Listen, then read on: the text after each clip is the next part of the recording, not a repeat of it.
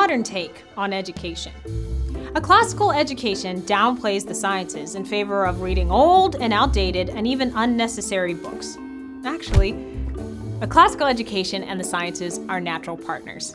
A classical education teaches students how to think creatively, ask thoughtful and engaging questions, and formulate inquiries, all of which lie at the heart of the scientific method.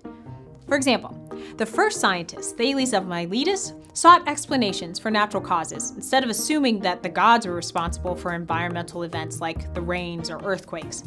From this insight, Thales built canals, predicted eclipses, discovered mathematical propositions, and even uncovered some of the properties of electricity.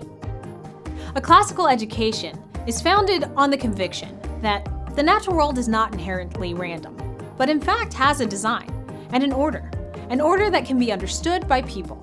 This is the key to the beginning of modern empirical science.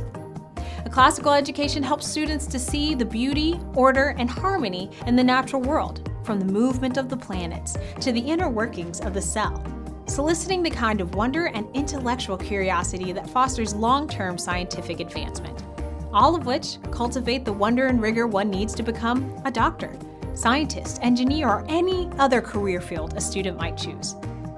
Learn more about classical education at Thales Press online.